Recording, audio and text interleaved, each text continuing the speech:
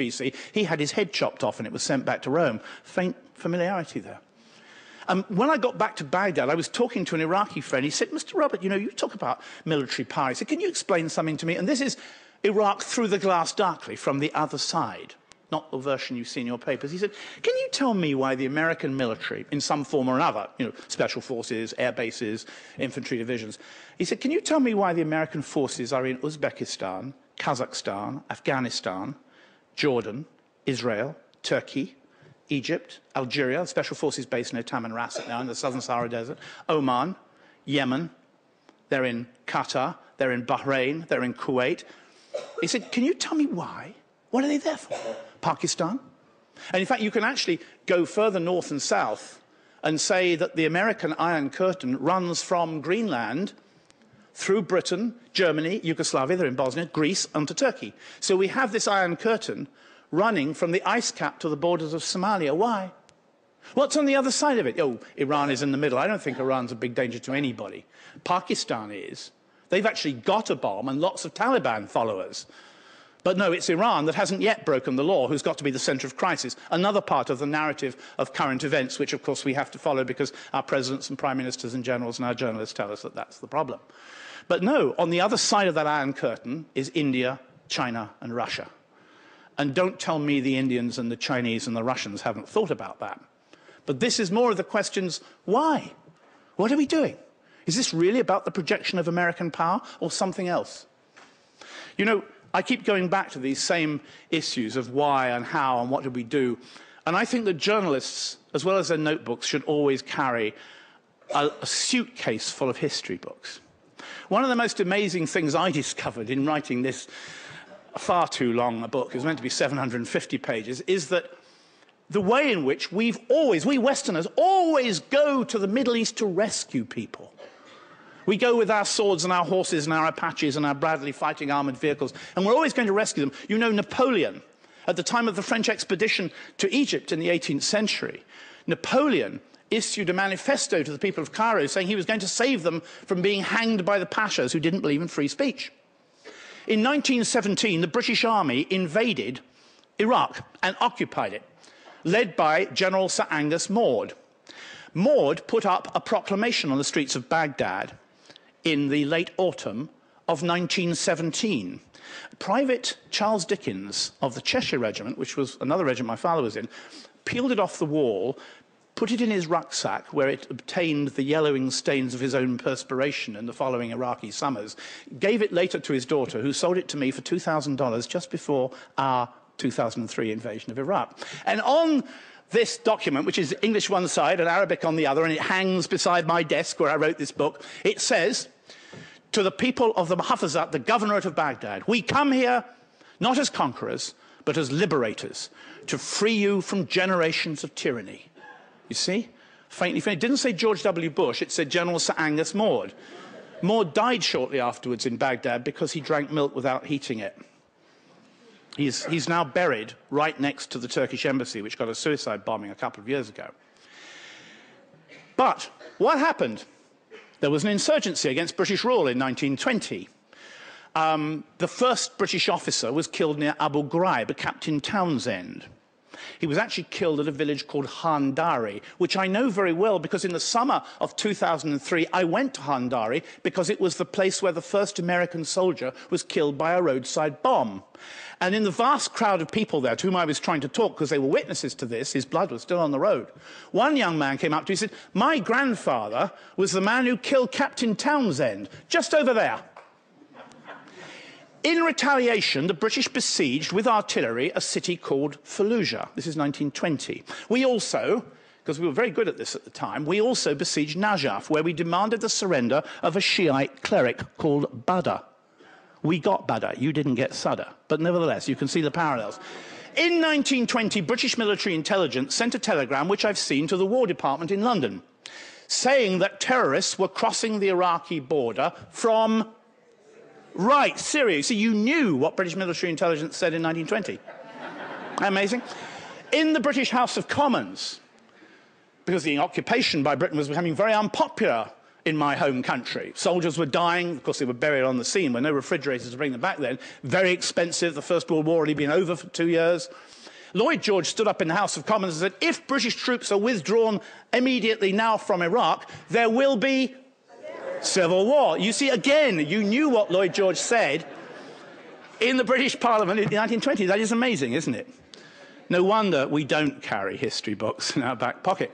There were lots of other parallels. British military intelligence in 1915 said in Basra that we would be welcomed with flowers and songs if we went in against the Ottoman armies. And many of the Iraqis, who of course then were Ottoman soldiers fighting on the Turkish side, found that they were sent to prison camps in India where they were abused by their jailers. You see, this is fingerprint historical parallels, which we will not and do not wish, of course, to acknowledge. Where do we go? Why do we get it wrong? I think journalists should try to be more courageous. I think they should try to work for editors who are brave enough to print what they write. I have a great good fortune in writing for The Independent, which you can read on various websites, even though you have to pay for it if you go to The Independent's website, another reason why I don't use the internet. Well, it helps my budget and lets me fly further. Nonetheless, I'm very fortunate I have an editor who'll print what I write. Sometimes things go a little bit astray. You take the Toronto Globe and Mail, which popped up not so long ago with an article of mine on the Armenian genocide. But when I referred to the phrase, which I do in The Independent, the Armenian Holocaust, with a capital H, just as we, of course, rightly refer to the Jewish Holocaust with a capital H, the word Holocaust had been deleted, and in its place was tragedy. Like a problem, like a flood, or maybe an earthquake had hit the Armenians, right?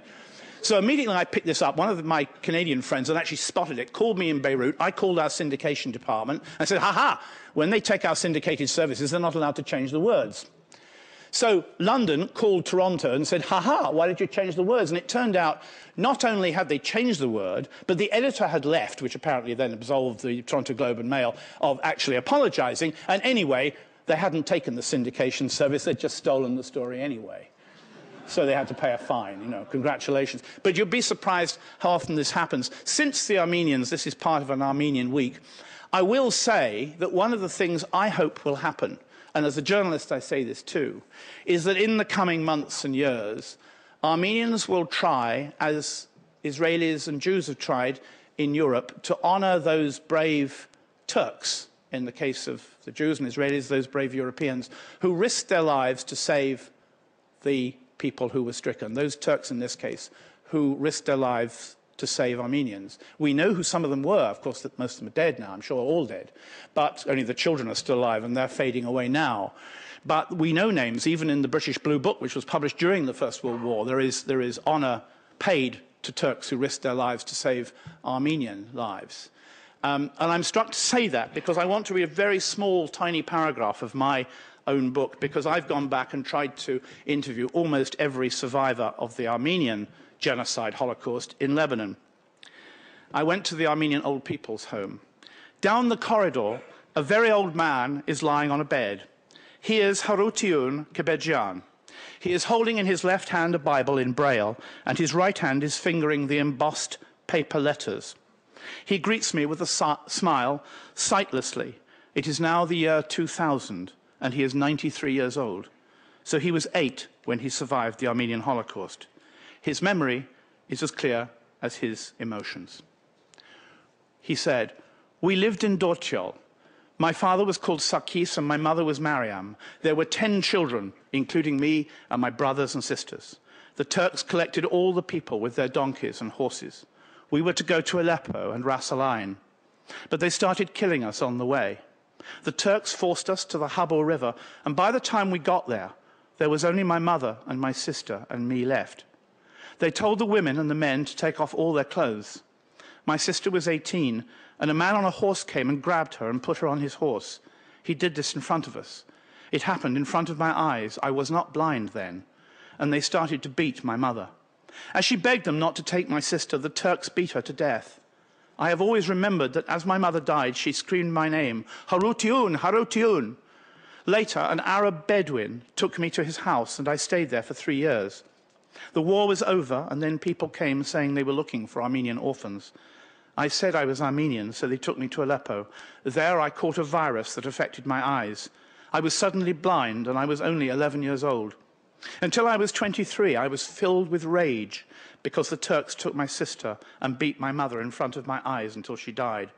But when I was 23, I felt this was not the right way to be a man.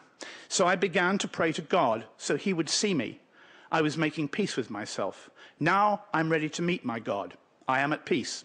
Last year, when the big earthquake happened in Turkey, it killed so many Turks. And I prayed to God for those Turks. I prayed for those poor Turkish people. What a guy. I have to tell you that when I went to cover that earthquake, I found wandering in the earthquake zone of Istanbul a very bright, middle-aged Turkish man with his daughter, spoke beautiful English. And I said, well, what do you do? What are you doing? He said, well, actually, I'm the top earthquake specialist in Turkey, and they won't even pay my taxi fares to go and see what's happened in my country, the government. So I said, from this moment, you are working for the Independent. So I took this guy around all the earthquake zones. It was an appalling horror. I mean, 40,000, I think, was probably the figure of Turks who died in that earthquake, because, of course, their buildings had been built without proper anti-earthquake protection. And when afterwards he and his family and family friends gathered beside the Bosphorus, I remember I said to them, OK, well, here comes the big question, Armenian genocide. And they all said, yes, of course it happened. Our people were responsible, and we should say so. Well, we'll find out, because in October, the Turkish edition of my book, complete with the Armenian genocide chapter, which is called The First Holocaust, is being published in Turkish. An Armenian who speaks Turkish in Beirut has checked over the translation, and it's perfect. And I will be lecturing on the Armenian genocide across Turkey. So, as they say in journalism, watch this space.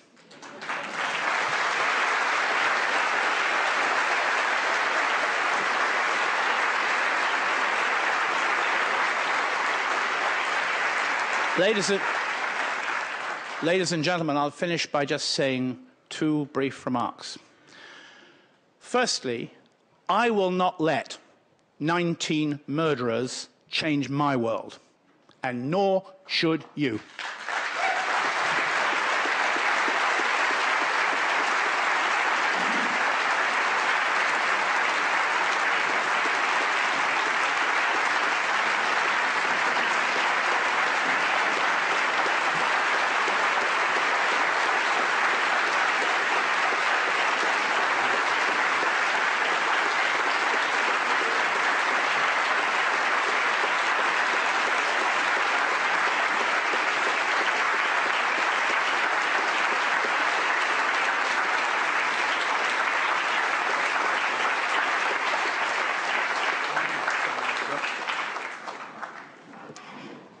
Okay, Robert will now take questions from the audience.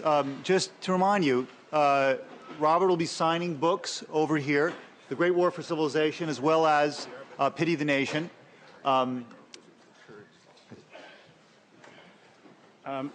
Ladies and gentlemen, sorry again about the bits of film. They would have been worth watching.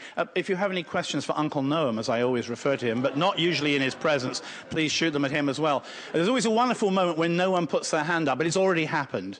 I think there's a mic that's going to run around. There it is. And there's the first person there.